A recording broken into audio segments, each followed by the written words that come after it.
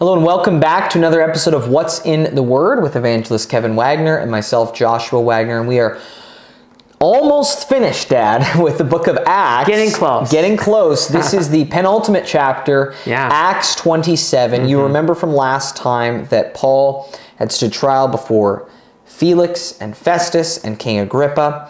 And based on his appeal to Caesar, he is headed to Rome. Yeah. And Acts 27 begins this journey from the Holy Land to Rome.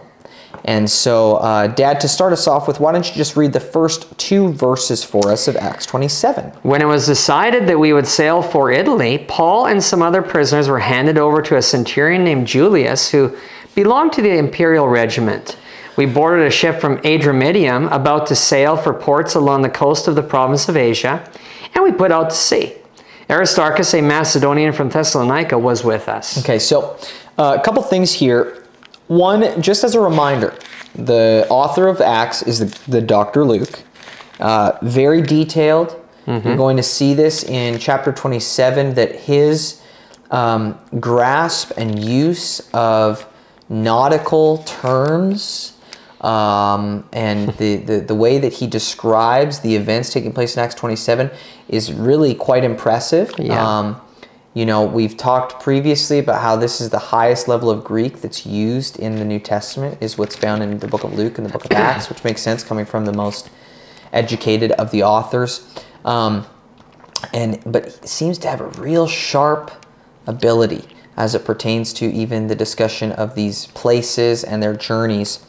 You know, Dad, something that stands out to me, and this takes me all the way back to when I did Bible quiz, back into, you know, the year 2007, when we quizzed over the book of Acts and memorized the book of Acts, is there's a question there, and it was a question, and it would go, you know, quote the verse that mentions the Italian regiment and quote the verse which mentions the imperial regiment. Isn't that good? And so what you'll see here is we have another centurion, Julius, who's different than the centurion that we met back in Acts chapter 10. That centurion, Cornelius, the first convert to Gentile convert to Christianity, he was the centurion over the Italian regiment. Right. And then this centurion Julius, was the centurion over the imperial regiment. Yeah. Okay. So it's just an interesting thing to note about these 2 different named centurions over different regiments in the Roman army.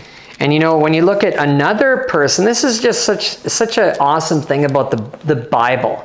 It's so historical and it's all true. Like, it's rooted in history. It's not myth or legend. You've got these people that Luke names popping up from time to time. Yes. Julius is the first time we've met him. But here's another old friend. That's right. This is Aristarchus, a Macedonian from Thessalonica. Just in case we forgot, but we didn't forget. No. Acts 17, Paul, the Apostle Paul, is preaching in Thessalonica. Yeah. And God did great things there. And then later on in Acts 19, when Paul is in Ephesus, it talks about how Aristarchus was from Macedonia, was with Paul during that riot in Ephesus. So in Acts 19, verse 29, it says that the people seized Gaius and Aristarchus, Paul's traveling companions from Macedonia. And so they took them kind of as hostages for a little bit during that raid. And then later on it says in Acts 20, it says that Aristarchus and Secundus from Thessalonica, so same guy from Macedonia, Thessalonica, he was one of the people who was with Paul when he decided to go back through Macedonia and Greece on the way back to Jerusalem. Yep. So you've got this guy Aristarchus who probably got saved in Thessalonica. No one else it was virgin territory. He probably got saved there as a young man, seemingly because it doesn't talk about him bringing his family along. And he went. He was with Paul in Ephesus, and he got, you know, taken hostage in the riot. Yes. He got released, and then didn't deter his courage. He went straight from there on to the next mission trip, the next adventure for a believer, and he went on with Paul, and now he's still with them. Yeah. Like, I don't know. Fantastic. Was he with them for 2 years in Caesarea? I don't know. We don't know, yeah. But we know that he's with them now. He's sailing for Rome with Paul. And, you know, this is just one of many sons in the faith that Paul raised up. We see so many of these people in the book of Acts and in the letters of St. Paul. These men who God brought alongside Paul and that Paul trained up. And long after Paul is dead and gone, the ministry is continuing through these great men of God. And I mean, like, we see this in our own ministry. Yeah. Like, we've been doing this now for over 20 years. And we have people all over these countries where we go and preach that you know, show up time and time again into our lives. That's and it's right. wonderful. It is wonderful. There's such great encouragements to us. Like, I'm sure Luke and Aristarchus were such great encouragements to Paul. Praise the Lord. Okay, let's move from verses 3 through 8 now. The next day we landed at Sidon, and Julius, in kindness to Paul, allowed him to go to his friends so they might provide for his needs. From there we put out to sea again and passed to the lee of Cyprus because the winds were against us. When we had sailed across the open sea off the coast of Cilicia and Pamphylia, we landed at Myra in Lycia. There the centurion found an Alexandrian ship sailing for Italy and put us on board. We made slow headway for many days and had difficulty arriving off of Cnidus. When the wind did not allow us to hold our course, we sailed to the lee of Crete, opposite Salmone. We moved along the coast with difficulty and came to a place called Fair Havens near the town of Lycia.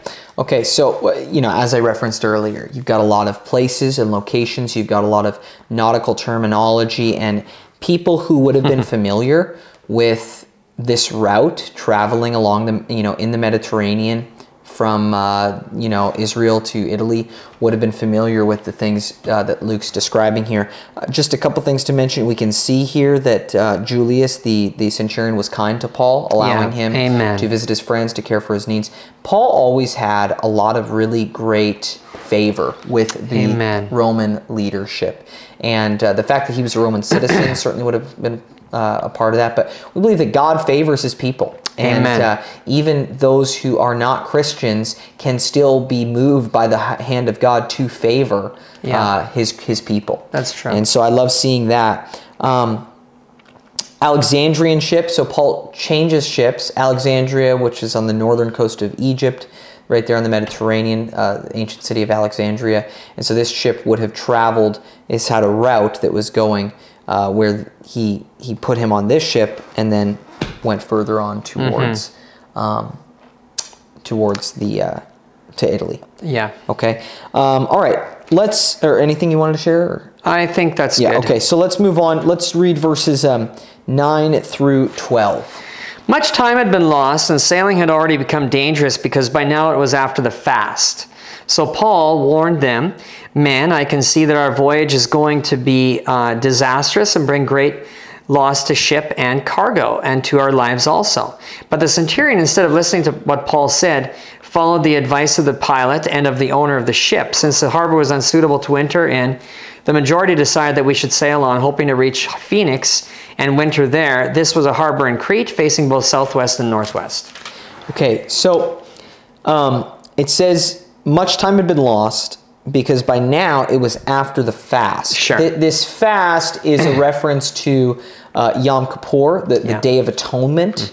Of course, one of the holy days. I think really the most holy day. For the Jewish people. And typically it's in September. Right. And so what happens is at that time of the year, you know, it's starting to get colder. Winter is starting to set in, and when it does, the waters become choppier, the winds become more forceful. It is not the time of year typically that you begin to, or that you're sailing. And so we can see that they are now in a more dangerous situation. And Paul, he warns them. Yeah, of course. He warns them, and of course this is a prophetic word. Yeah. It is something he would not know in the natural, because in the natural, who's going to know better? Paul, who's not a sailor, and not a centurion who does this on a regular, on the regular. Rather, it would be the experts, it would be the professionals who would know. So Paul, he is getting here a word from the Lord. Amen. And again, it says that instead of listening to Paul, the centurion followed the advice of the pilot. So I think that this is a thing we can see. Julius, if I'm preaching a sermon on this, I'm like, here's the character development. Julius is obviously not a Christian. When he starts, God starts moving on him. Here he's starting to show favor with Paul earlier on. Now he doesn't trust Paul yet, but boy, I tell you, after he sees what happened, where he went with the pilot over Paul, like, again, you got to think that the Holy Spirit really started showing Julius, hey, there's something going on in this guy. This is a special guy, and you should really take his advice to heart. Like the things that he tells you, they're words from God. That's right. Yeah, Julius, as we will see, they will pay the price for not listening to Paul. But also they will learn a lesson that, as Dad said, that you need to heed this man's words. And what I would say just too, as we wrap this up, is an encouragement to you is we still believe that God speaks to his people today in all matters of 100%. Our lives. We know that the gifts of the Spirit are still in use for today. Of course. And so God is still giving words of prophecy to his people. And, I think that we will get to heaven one day, Dad, and we will become aware of the many miracles that God did that were preventative. Yes, 100%. We of course, can share many things of what God has done. Yeah. But there are many miracles we don't even know. Many things that God saved us from by saying, okay, take this way to work instead of this way to work, and book this flight instead of this flight, and all of these different things that are God's workings that we don't even realize. That the ways that God has saved us and protected us, and what I would encourage you though also to do is seek the face of God in all of these different details of your lives. Ask the Lord, do you want me to go here? You want me to go there? You do this trip, work at this place, whatever it may be. God cares about all those little details. And if we're listening, God's going to communicate to us the same way that he did to Paul, and he can say, hey, do not go on this trip. Do not go this way, because you will face disaster if you do. Josh, you're 100% right. And listen, for you watching here, if you're sitting here thinking, well, I don't hear from God the way Paul does, or and this sort of thing. Look, but you can. Yes. This is the good news of the Bible. Paul, the same Paul in 1 Corinthians 12, he tells us about the spiritual gifts. He talks to us about prophecy and the gift, the word of knowledge. That's right. And he says, eagerly desire these spiritual gifts. That's right. And he wouldn't tell us that if God wasn't also eager to give them to us. So if you're here today watching, you say, I want to hear God's voice better. I want to hear preventative words of prophecy. That's I right. want to hear predictive things so that I can move into God's perfect will for my life. Then ask God.